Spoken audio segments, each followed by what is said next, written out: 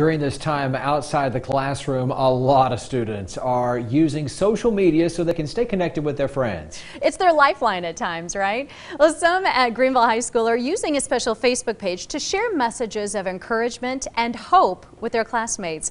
Febin Cassahoon shows us how students are putting their talents to work in the community.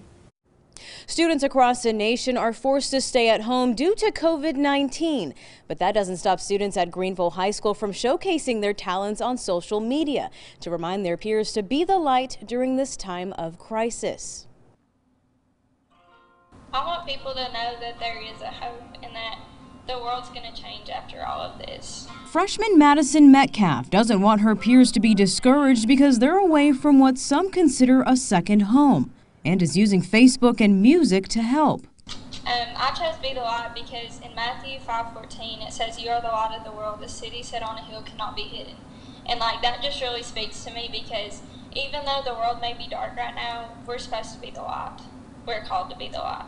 Junior student Lexi Humbert had the same idea. My goal out of this is to see people be happier, to know that they're getting help, such as health care, and even people that are in health care. When her former history teacher asked students to give back to healthcare workers, Humbert knew exactly what to do. I've actually been sewing since I was about 12, so I thought, why not help the community and make some masks out?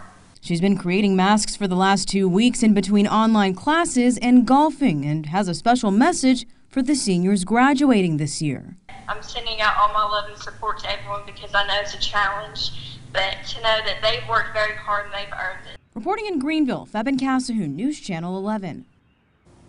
If you know a person or people working to meet the needs of the community or just spreading some kindness during this pandemic, we want to know about it. Send an email to strongertogether@wjhl.com.